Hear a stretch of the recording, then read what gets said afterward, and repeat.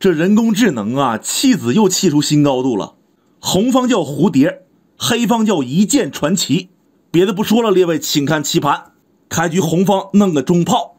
对手跳马护中卒，红方也是正马，黑方七卒。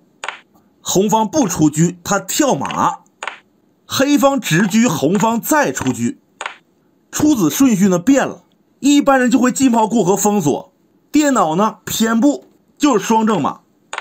红方过河车，黑方左马盘河，红方挺个兵，那这就还原大谱了。黑方走横车的变化，红方最标准的官招是冲中兵，这把没有，它是捉马。黑方跳上去吃兵，红方左马盘河。黑方现场是象3进5，这里有一套平车捉马的变化，下棋的时候可能会遇到，咱们简单拆解一下。红方肯定要马踩中卒，这没什么好说。黑方有多种选择，首先最不可取的是马踩中炮，想着红方踩车，黑方卧槽抽车，但人家红方会先弃车砍底士，带将的。你老将一吃，红方踩车又是带将，上将的话，红方踩马带将，电车红方就给马中间，这不用想，红方大优。第二种不可取的是黑方进车拉住红方的车马，红方会这样走退车，这里不能冲卒啊，红方跳马是抽车，不合适吧？你要是先给马踩掉，红方也有招，进炮打串儿。黑方冲卒，红方打马立空头炮了，这个空头炮可是非常的牢固，这是第二种不可取的。第三种是能走的补象，红方没法踩车了，吃马也不怕右跟，这是第三个。第四种也是能走的，就是黑方直接踩马，红方肯定要吃马，黑方凌空送炮。他要是打掉，黑方可以进车过河，捉马捉炮得回狮子。如果不打，架中炮，那黑方就发射，红方打掉，黑方进车一拉，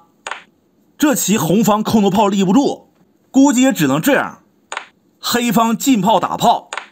红方吃卒，黑方杀炮，红方吃马，双方均势。回到现实啊，红方左马盘河，黑方没有直接捉马，他是先补象，避开了那个复杂的变化。红方走视角炮，防止捉马，同时也要亮车捉这个炮。黑方不墨迹，用马换炮，红方踩扁，再来一招进炮打马，红旗上马吃卒，蹬着炮，黑方捉红方是视角炮，人家也不换补士，黑方逃上一逃。接下来就是平炮打马，各位棋友擦亮双眼看红方怎么走的，他跳这个，黑方一打，红方马踩中卒，算得老远老远了，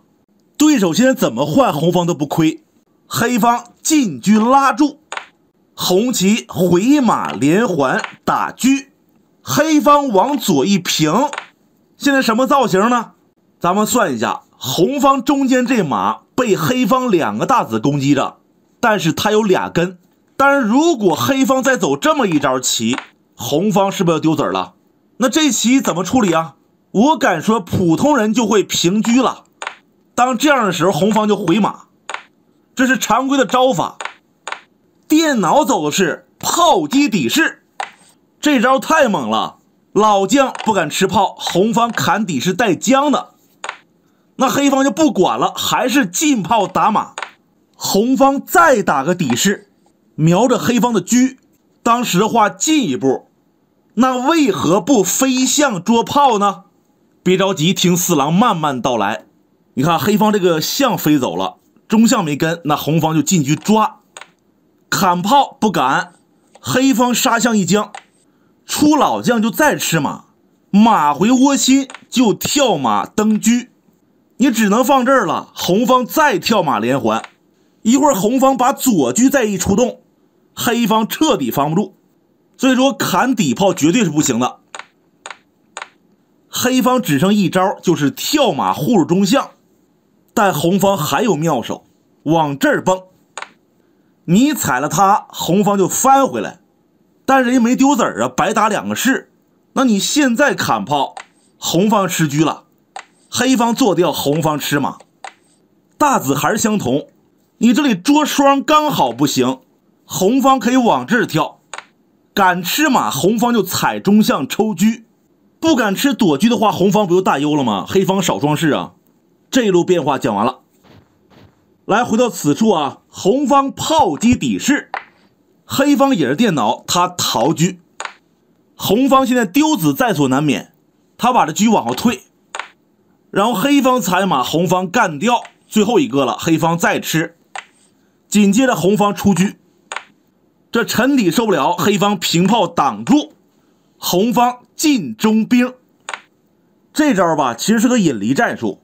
就是说希望黑方吃兵。红方的后招是退炮阻断，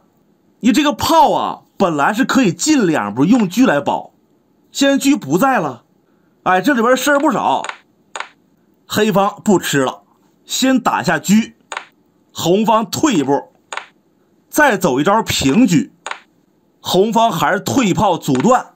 那黑方就进2步用车生根，红方也把车提上一提，对手冲了一个边卒，红方蝴蝶双车联合，这里可不能进卒啊，红方可以冲兵拱车啊，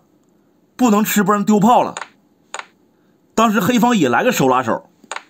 红方摆炮，黑方对子儿，红方先掏一将飞象，红方抓炮平车保住，这里再进一步，黑方抱团取暖，红方退炮打卒，黑棋上岸，红方吃卒，这里双方换掉，紧接着平车抓炮进兵保住，红方现在马上要进中兵过河了，用车呢也看不住，这炮呢是累赘，哎，好像飞象不错呀，但红方极有可能就会打掉。黑方一踩，红方进兵拱双，你一吃，红方再砍炮，先弃后取，这棋太微妙了。最后黑方选择是退炮啊，红方没过兵，他是平炮一将，这里直接电，红方再用兵拱车，这里就躲开了，红方落象等着黑方出手，对手果然发射了，红方吃炮，黑方出将走闲，平兵落象甩车，黑方抓兵往下冲再抓，红方冲这个右边不要了，黑方做掉，红方进兵渡河，黑方赶快退底炮，红方冲兵，对手打车，这里用车将平将进车锁喉，黑方在这走闲，红方说我留一个够了，他就往下一冲，黑方吃兵，红方再冲叫杀，黑方先躲炮，红方用兵将往左，不能下底是吧，那就退车叫杀，照脸一将就死，黑方只能遮住，这棋已经守不住了，红方只要注意不要把车放这儿就行了，黑方可以弃车将然后踩掉，那双方就和了，他先冲个兵等了一手，黑方平炮，红方甩车，这里飞象走闲，